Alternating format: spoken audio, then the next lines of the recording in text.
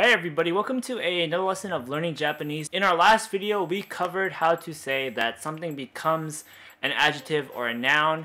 This time, we're going to cover basically a grammar pattern that is kind of a sibling to that grammar pattern, and that is how to say to make something become an adjective or a noun. So, for example, in English, this might be something along the lines of to make your house prettier. And the reason why this grammar pattern is so associated with that previous one, to become a verb or a noun with the verb naru, is because it's basically the same thing. It just uses the verb suru instead to mean to make, and we conjugate the adjectives and the nouns the same exact way. So with that said and done, now let's just jump into some example sentences to get a clear idea of what this actually means. So for our first example sentence, we have the line Kami o chotto mijikaku shite kudasai. And what this line translates to is basically, please make my hair a bit shorter. And the context here, of course, is maybe you're talking to the barber at a barber shop, or you're just saying it to your friend who's volunteered to cut your hair or something. So if we break down the sentence bit by bit, first up we have the word kami, which means hair.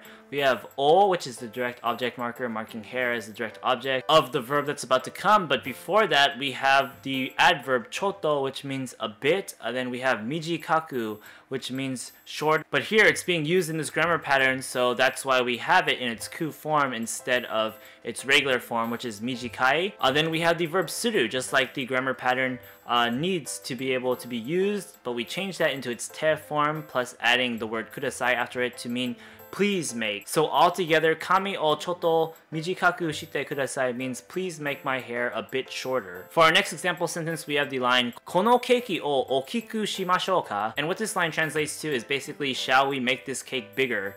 And of course, the answer to that would be yes. But if we're breaking down the sentence, first up we have kono keiki, which means this cake. Kono means this, keiki means cake. We have the direct object particle o to mark cake as the direct object of the verb that's about to come. But of course, before that, we have to have the adjective that we need to use, which is ookiku, and this is the ku form of the verb ooki, which means big. So now we know that it's gonna mean make bigger. After ookiku, we have shimashouka, and shimashouka is the verb suru in its masho form plus the particle ka.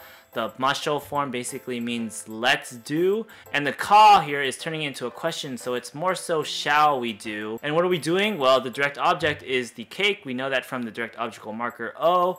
Then we have ookiku, so we know that this grammar pattern is being used, so make bigger. Shall we make this cake bigger? Kono keiki o ookiku shimashouka. For our next example sentence, we have the line Toshokan ni iru kara shizuka ni shite kudasai. And what this line translates to is basically, because you're in a library, or since you're in a library, please make yourself quiet.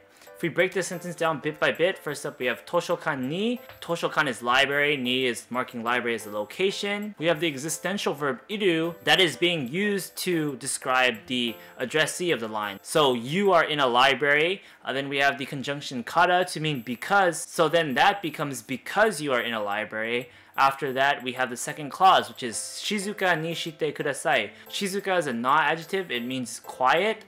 We're using the grammar construct here, so we add the ni particle after shizuka. Then we have suru, which is in its te form, shite, then we have kudasai to mean please do.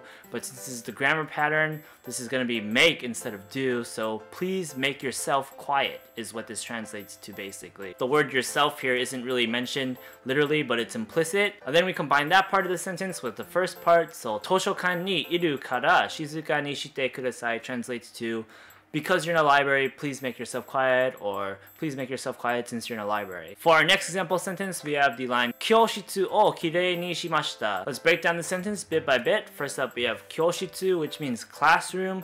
We have o marking classroom as a direct object. We have kirei, which is the na-adjective, which means clean or beautiful. We're going to add the particle ni right after that because we're using this grammar construct. Then we have the verb suru in its past polite form, which is shimashita. The subject here isn't mentioned, but it's implied to be me or the speaker. So I made the classroom beautiful or clean, and this could be loosely translated to I cleaned the classroom. And now for our last example sentence, we have the line dare o oni ni shimashouka. And what this translates to is, who should we make the oni? And the oni means the ogre or the demon here, and the cultural context is that this is the title used to mean the person who is it. So the actual context here is probably a bunch of kids are playing the game of tag and they're trying to decide who should be it. Let's break down the sentence bit by bit. First up, we have dare, which means who. We have o, marking who as the direct object. We have oni ni, so oni is a noun. It means ogre or demon, but in this case, let's just say it, as in the person who's it in this game of tag. We have ni, because that's the particle we use for nouns when we're using this grammar construct. And then we have, again, shimashouka, which is the masho form of the verb suru, followed by ka to make it into a question. So who shall we do?